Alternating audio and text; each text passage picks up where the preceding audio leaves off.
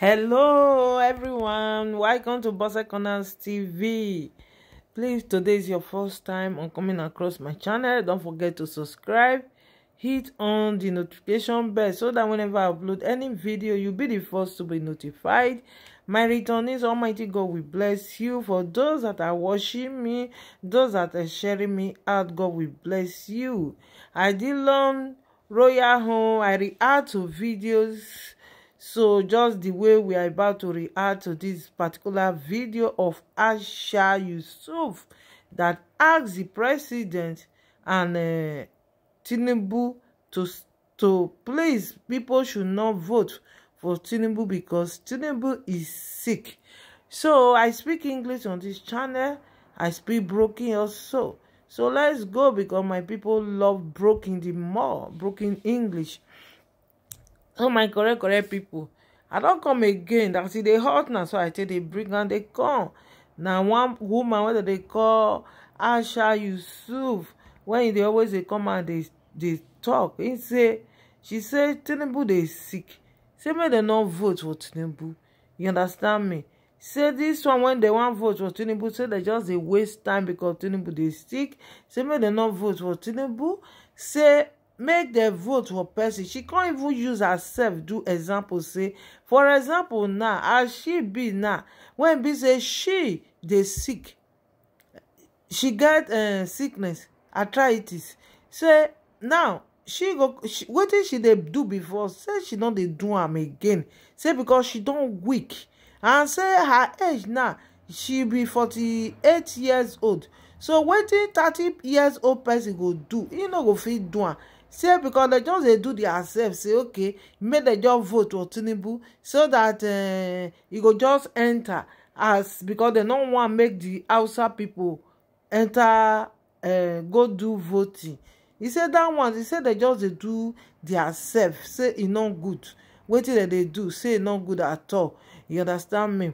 He say wetin dem dey try to dey do, so say e no good at all. Say because dem know say Tinubu dey sick. Person when be say his hand dey shake, say how Tinubu now go take. My people, the video dey for here. I just dey react to this particular video.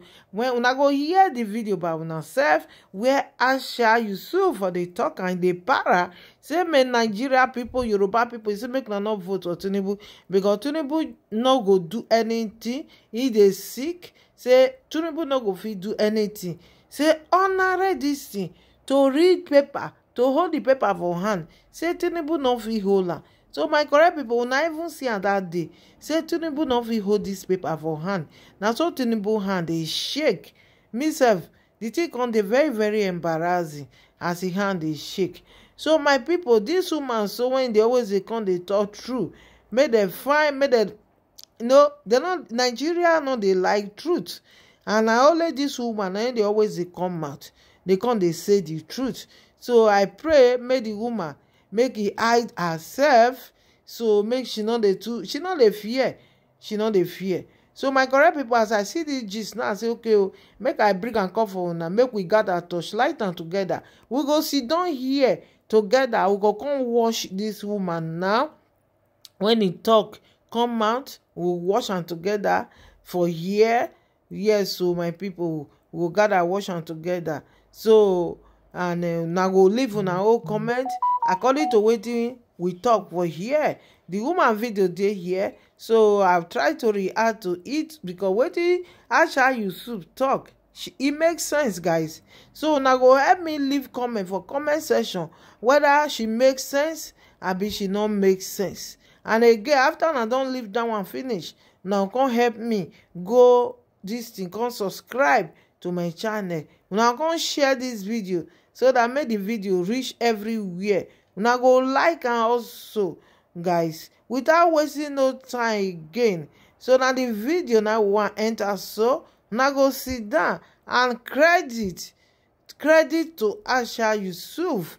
Yes, because na him get this video. I credit to Aisha Yusuf on her video that we are about to watch. So guys, let's go and watch it together and share this video. Please don't watch without subscribing, try and subscribe to my channel and leave your own opinion according to what you say. Okay guys, let's go. I see many of you shouting, oh, politics 101. What Bola Tinubu did. Oh, it's politics 101. That's how to do. No, it's not politics 101. It is wickedness 100. That's what it is. Somebody who knows he's not fit for a job, he's not physically and medically fit for the job, takes on the job just because he can either wrangle his way through, or there are people who over the years he has helped, and then it is now his turn. It's a sense of entitlement of his turn to now rule. And you're there gleefully laughing and, you know, all the permutations and whatever. Your life is being wasted. It's your life and that of your children and your children on board that are going to be wasted. All our lives. That's what it means. Let me give you an example. I'm 48 years old. I have arthritis. I mean, sickness is something, as you come with age, these are some of the things that you deal with. What I could do 8 years ago, I can't do them now. There are things that I could do when I was in my 20s very well. I can't. So just imagine for a moment that because I have certain connection, I've placed people in certain places, then I now say that, and it has always been my dream to run for the Olympics. I'll now go and put myself to run for the Olympics because I can, and then I can get my way through there. When there are people who can actually go there and bring in the gold medal, that's exactly what we're doing.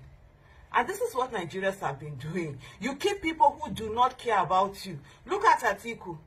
Abubakar Atiku, where has he been all this while in your life? He went out, he's chilling. You have people who are chilling in Dubai and chilling in London, coming to be your leaders. You're gleefully, this is the time, all the prayers you'll be doing, the miracle you ask for, this is the time for that miracle. But no, you rather put in people who cannot, you can truly see that they cannot even deliver on the job that we have. The same thing I was saying. 2014, I was saying the same thing. Why was Buhari running for office? Why didn't he bring somebody else? And today we are here, the same thing again. It's 8 years of wickedness, right? All of us will suffer. There's enough evil to go around for every one of us. Keep voting in people that are going to destroy your life.